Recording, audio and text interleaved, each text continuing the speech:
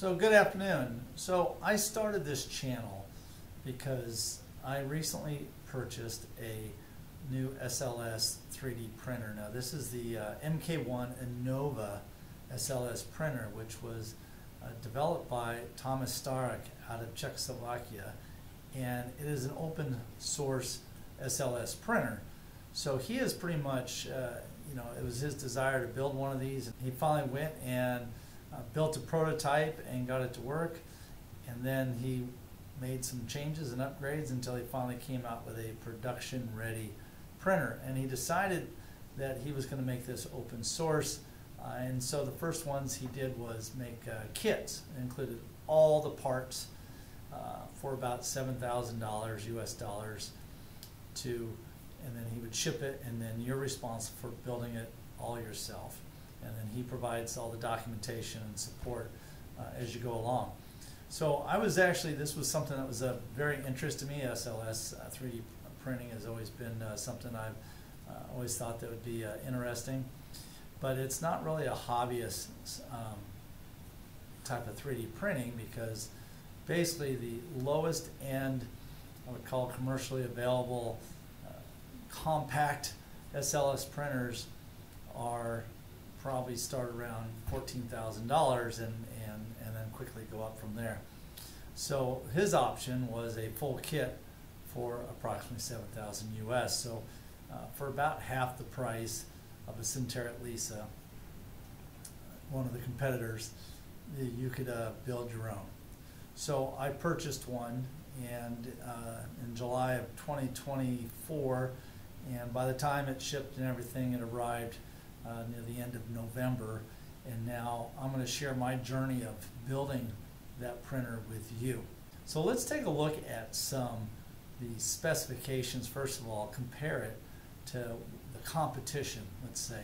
And I've defined that there's two competitors, the Formlabs Fuse 1 and then the Sinterit Lisa. So let's take a look at those comparisons. I put a chart together and pulled some of the data provided from everybody so you can see the differences between these. All right, so here's a comparison of the units I was telling us. So I've listed the features here on the left, and the Inova, Formlabs, and Sinterit. So the build volume, now I listed two build volumes for the Inova MK1 because it lists the total build volume, but it makes a note that the actual effective build volume, because you need some room on the edges as you build through this. So he gives about a 20 mil relief, basically an inch around all sides and bottom to make up the effective. I don't know if the Formlabs and Sinterit are also, if those are the total volume or the actual effective build volume.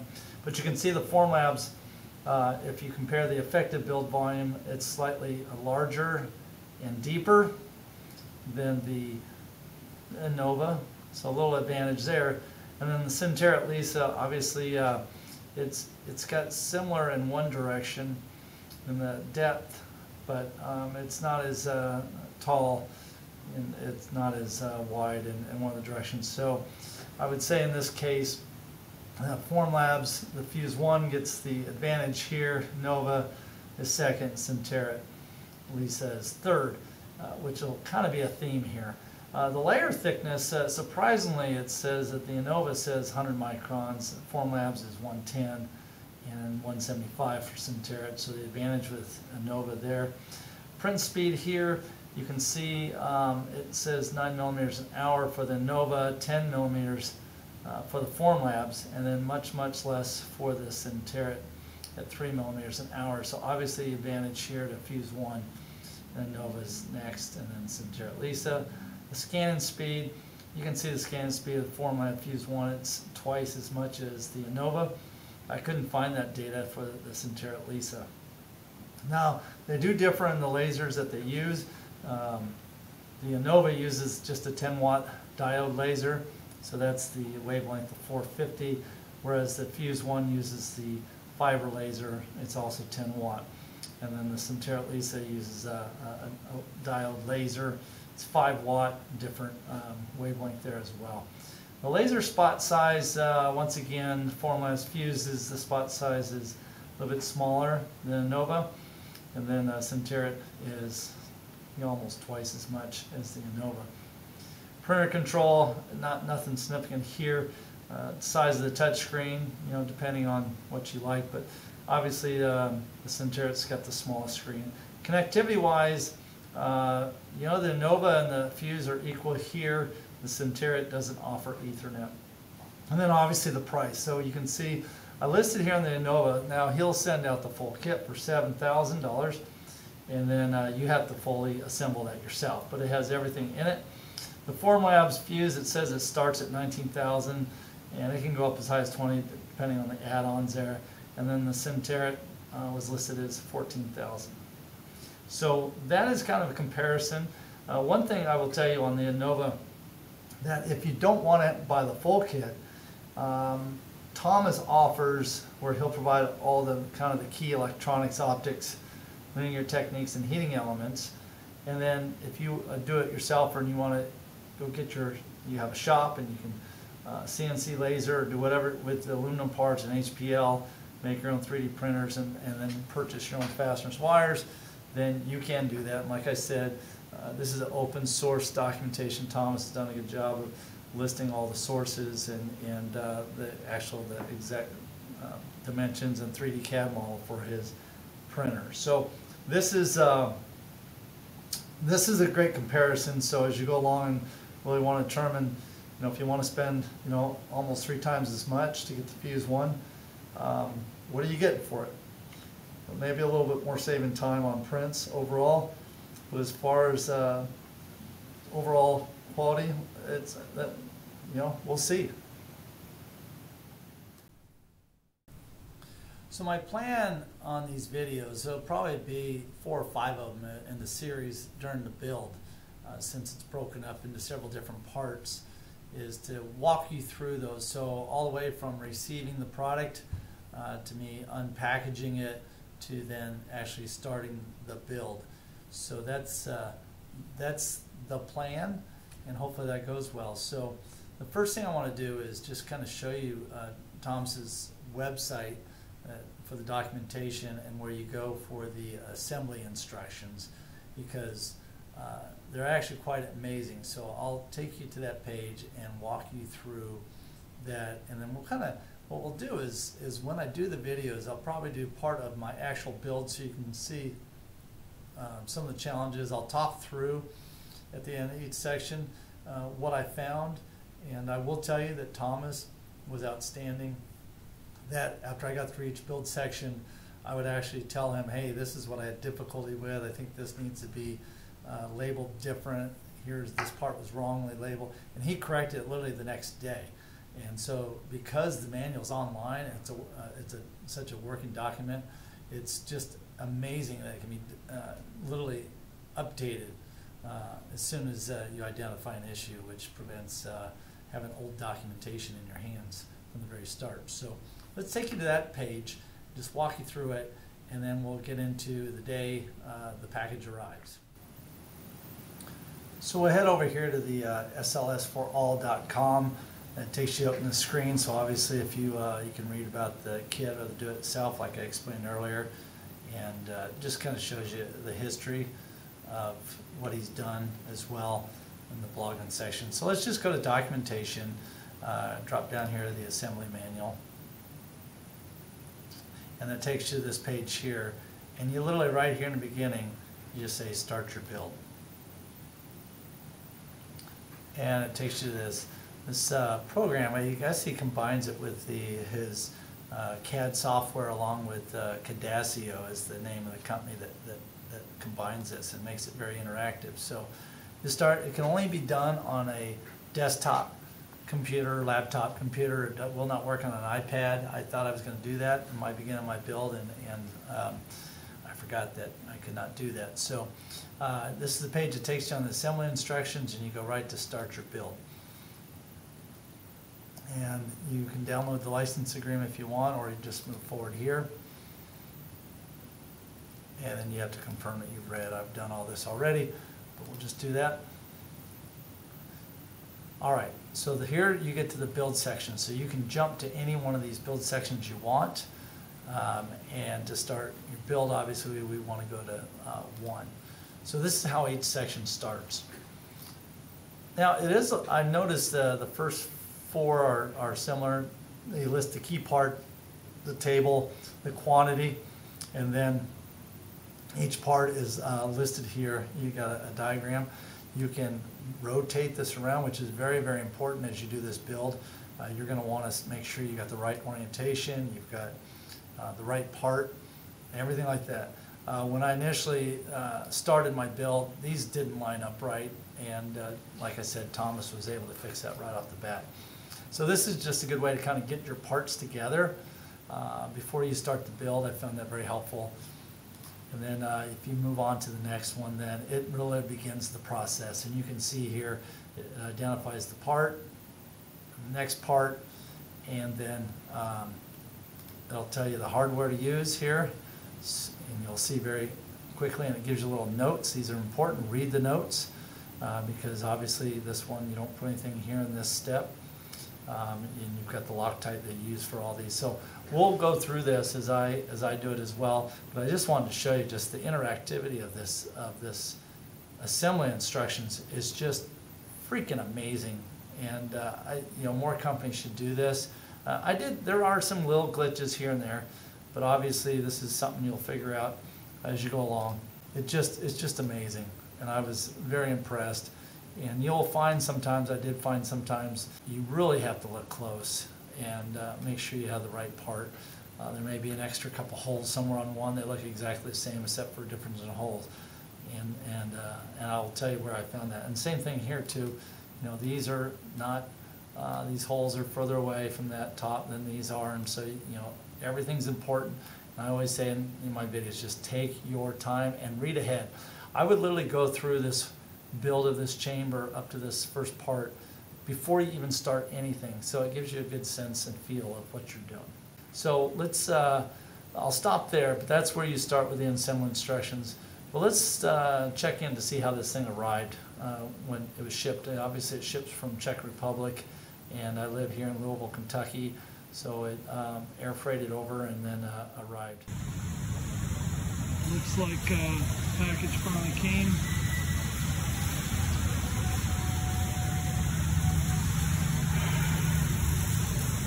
Pretty well packed, well labeled. Just a real quick inspection. No damage on the cover.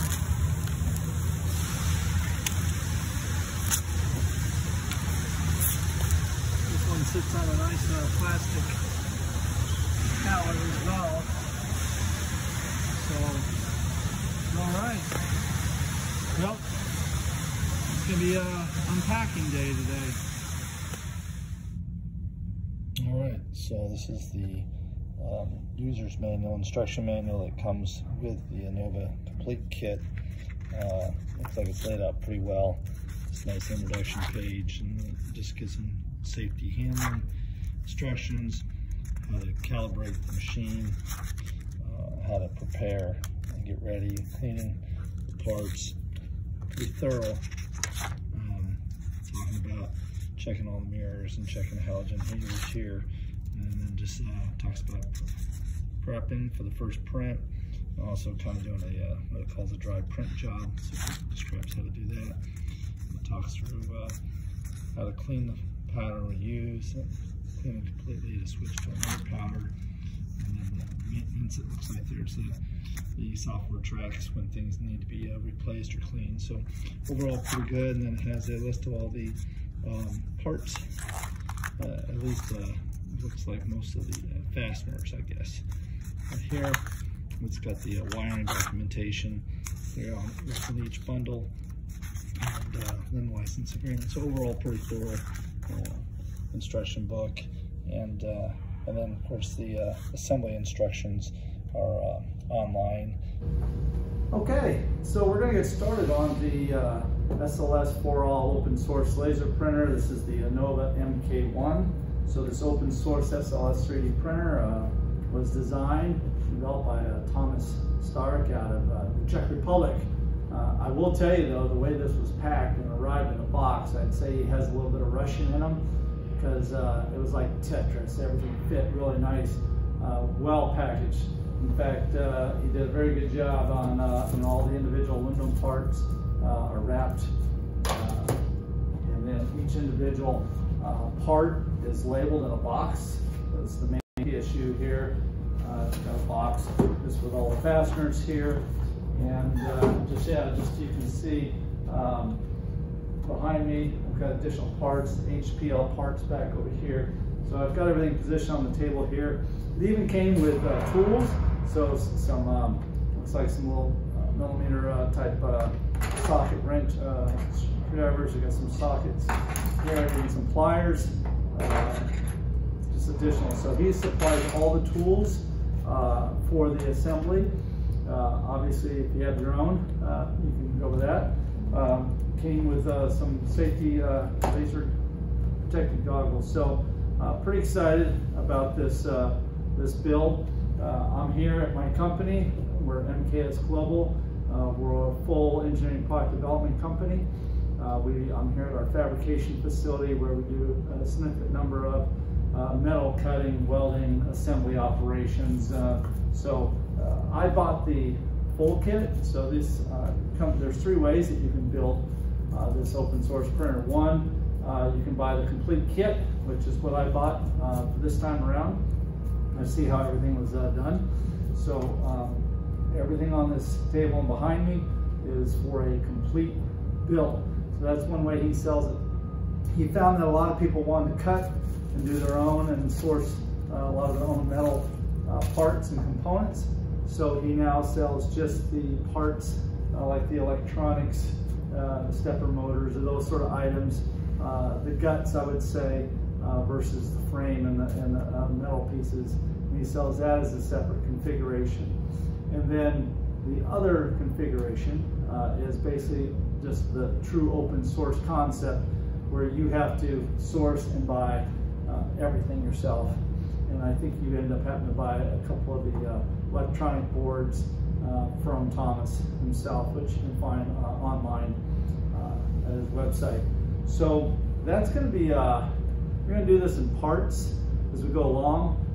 The other thing too is what's really nice is here the assembly instructions are actually online. And so I have my iPad here, and so it's video. It was obviously well thought out through. So these assembly instructions, there's a PDF version, but obviously the video will give a lot more detail and ability to kind of see what's going on and how things fit together. So I well thought out. I will tell, Thomas put a lot of thought into this. Very impressive, especially the packaging. You don't see that very often. And even the part that came in, it was sitting on a plastic pallet.